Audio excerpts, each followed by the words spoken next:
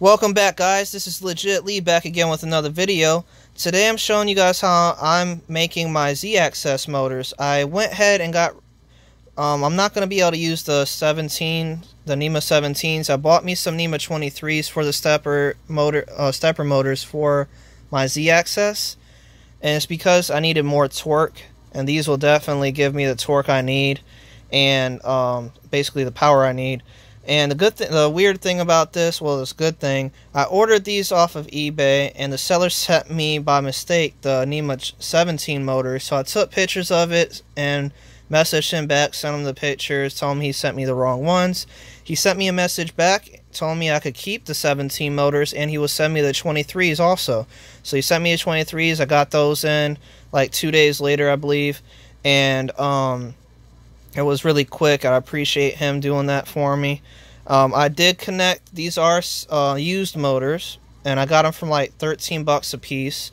And well, actually, I got like 4 motors now for like 13 bucks a piece, so it cost me like $20-$30, whatever. And I was trying to show you guys that these are a 6 wire pole here. What that is, you can use half of the power of the motor, or you can use full. So like A1 and A2 are these 2 blue ones, and B1 and B2 are these 2 blue ones. But you can use A1 and then this middle wire right here to have half of the power, or you can use, and the same thing for the B side here, you can use those 2 wires. But I want the full power out of my motor, so I'm using all 4 of the blue wires on here. And then I have this DuPont connector. I made it myself. I have this DuPont connector wiring kit here. It is males, females. It has a bunch of the wiring connector pieces back here that you can see. These are the ones that I'm using, the 4 pins. And so with that being said, I made these. The reason why I didn't attach my wire here, and this is I think a 22 gauge RGB light wire I got from eBay also. It came really quick. I got it from Miami, and I live in Florida, so it was like 2-3 days or something like that before I got it.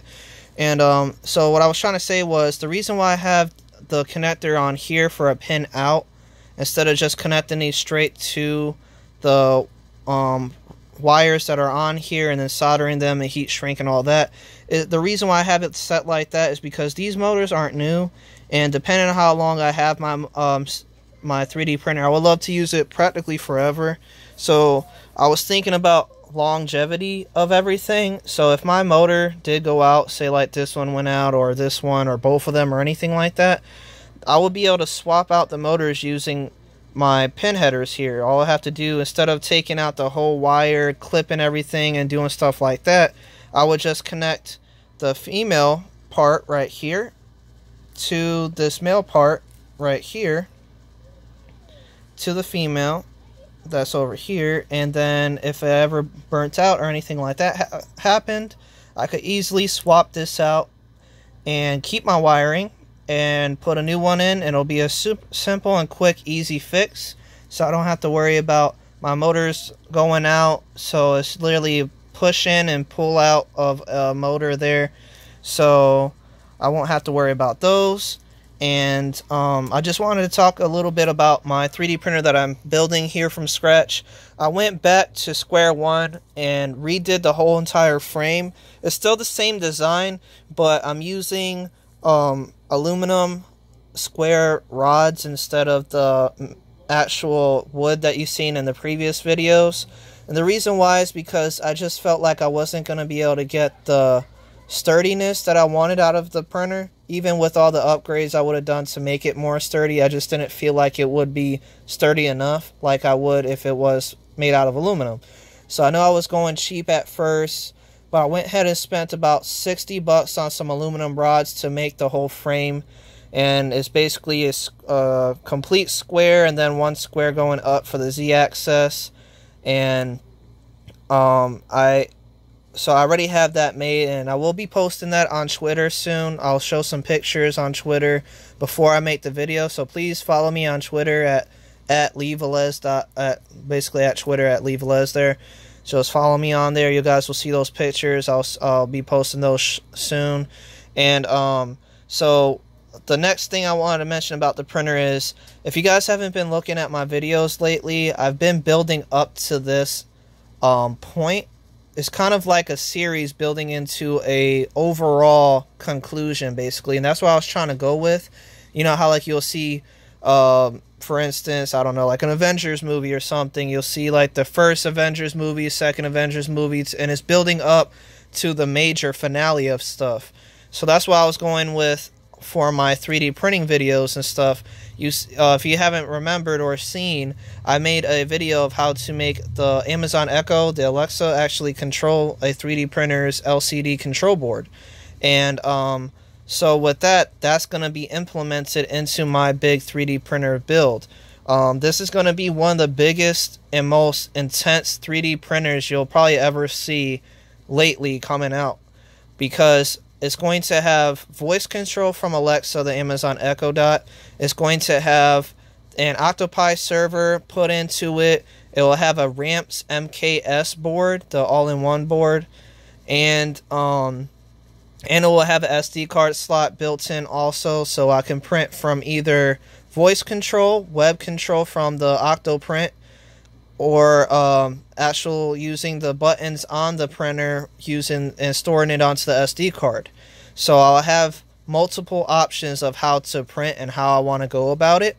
So that way I like having that option just in case anything was to go wrong or something of that sort. You know, if I don't have my Wi-Fi going at the moment, then obviously I can't use Alexa or the Octoprint at that time, or say, like, because you know some people's internets fail or whatever. And so with that being said, I'll be able to use everything. So voice control, web control, and regular button control also. And it will have a graphics controller. I'm not going to make it a full graphics controller, just because I will have to go back into the coding and tweak the code a lot to have it set up for, instead of being push button switches, it'll be set for the whole potentiometer that you would spin to get to the settings for everything, and that right there will be a little more complicated for me.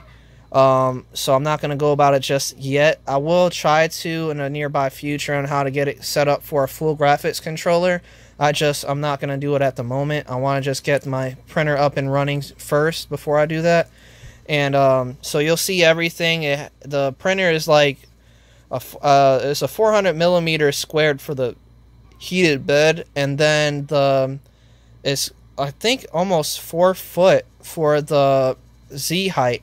So literally it's going to be a really big printer. It's like the size of one of the CR10s, the Creality CR10s printers, but a lot bigger for the Z height, because I think the biggest one they had that I remember was 500 millimeters. It may be a 1,000 millimeters. I don't really remember how big they get, but I know that my printer is pretty much that height. I think it is 1,000 millimeters or more. So I definitely want you guys to definitely be like looking out for those videos. Please hit that like button, subscribe, let me know what you think there. Hit that notification button, and make sure, you know, when you do subscribe, you hit that notification button, so that way you guys will be able to see all the videos that I'm putting out. There's a whole bunch of projects that I have lined up in the nearby future here for 3D printing, electronics control for stepper motors, for instance, because I have 4 extra NEMA 17 stepper motors.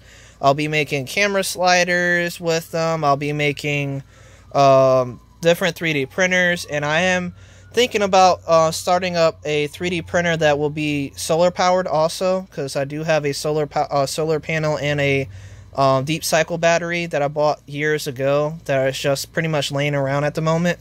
So definitely be looking out, guys. I do have a lot of stuff coming out, and don't forget to subscribe, and I will be doing giveaways still also, so I won't put that in the video description. I'm just going to make a video, and then at the end I will tell you if I'm doing a giveaway for whatever it is that I'm 3D printing. If I like it and I feel like somebody else would want one, I'll make 2 of them, 3D print 2 of them, and then send that out. Or if I have extra motors or extra anything like how I did for these stepper motors here, if I decide I want to give one of those away, I definitely will also. Well, this is legit Lee, and I'm signing out. You guys have a great day.